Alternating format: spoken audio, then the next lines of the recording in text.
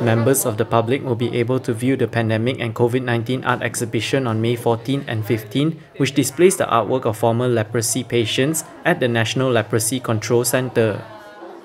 The artwork pays tribute to COVID-19 frontliners who have been working tirelessly to curb the spread of COVID-19.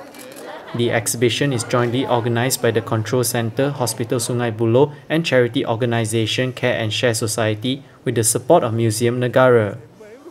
Health Director General Tan Sri Dr. Noor Hisham Abdullah also launched a book titled A Blessing in Disguise at the exhibition on Saturday.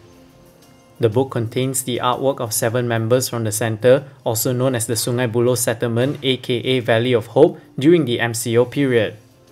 Sakit-sakit kusta di Pusat Kawalan Kusta Negara telah pun memberikan usaha dan inisiatif yang baik, iaitu melukis dan memberikan penghargaan kepada Hospital Sungai Buloh dan juga Kementerian Kesihatan. Jadi saya mengambil kesempatan ini untuk merakamkan ucapan terima kasih kepada pihak Museum Negara dan juga kepada Persatuan Amal Care and Share Society.